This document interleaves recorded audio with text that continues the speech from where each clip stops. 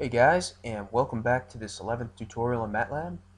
Um, we're going to cover more stuff on debugging this time. A couple other options we haven't looked at under the debug drop-down menu.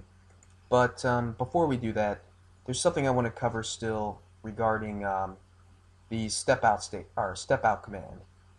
And to do that, let's begin by creating a for loop. And let's say we'll have it loop 10 times. And I don't know, why don't we have it output the value of a for each loop? Okay, place a breakpoint here on a, and then let's save this guy and run it. Alright, so now you see that we've broken here for the first loop where a is equal to 1. Now if we continue, we'll continue until we encounter this breakpoint again. So basically, we'd have to continue 10 times in order to exit out of this loop. But, alright, if instead we move this breakpoint on top of 4 right before we execute the for structure, we run this again, and this time we select step out. If we step out, we completely bypass this for structure here. So that way we don't have to step through each of the statements within the loop for every one of the iterations. We could just bypass it. Now that might be handy if you're debugging and you're rapidly trying to pass up some loops in your code to evaluate some other locations. But anyways, I just thought it would be important to mention that. Alright, well, this also applies for other blocks of code in your within your function as well. You can step out of, instead of having to evaluate all the statements within that block of code. But the next thing I want to talk about is what is called a conditional breakpoint. And these breakpoints only break or active under the conditions in which you supply. Let's examine what that means. So let's say we put a breakpoint on A again.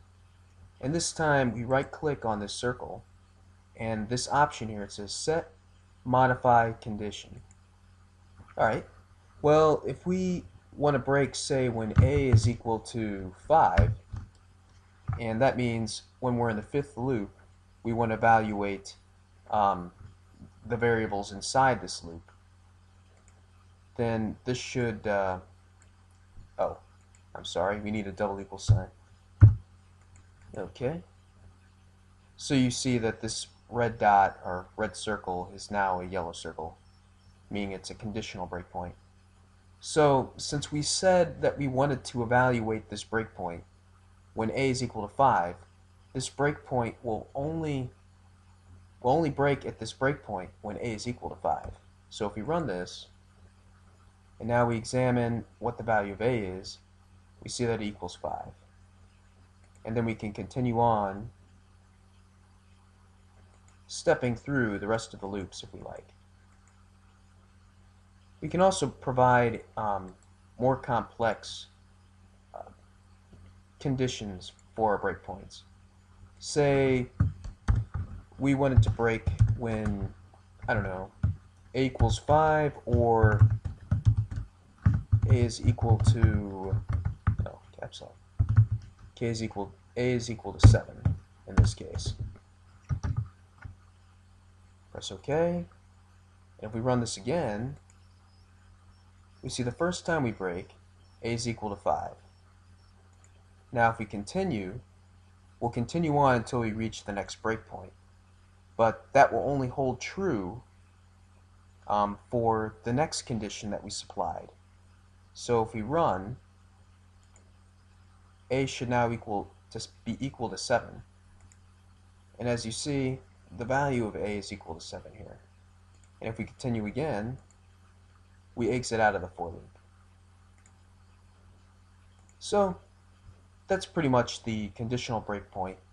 And they can be useful if you wanted to evaluate the variables or change the variables within a certain iteration of your loop. But yeah, this pretty much concludes what I wanted to cover for debugging. If you have any other questions or concerns, just shoot me an email, and I can go over some of these other things in here. But that's just about it, and I will see you in the next tutorial. Alright, well, take care, adios.